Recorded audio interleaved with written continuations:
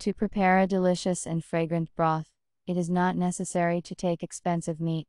It is very simple, and not expensive to make it from chicken stomachs. Take a note of the recipe. Prepare all the necessary ingredients for making broth from chicken stomachs. Clean the stomachs from the films, rinse each thoroughly, and cut into 2-3 parts.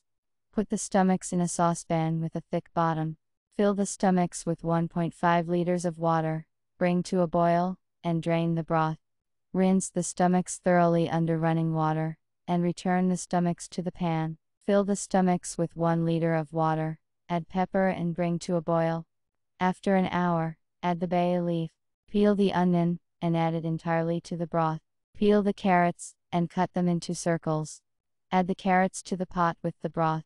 Cook for another 20-30 minutes on low heat. Remove from the heat and serve.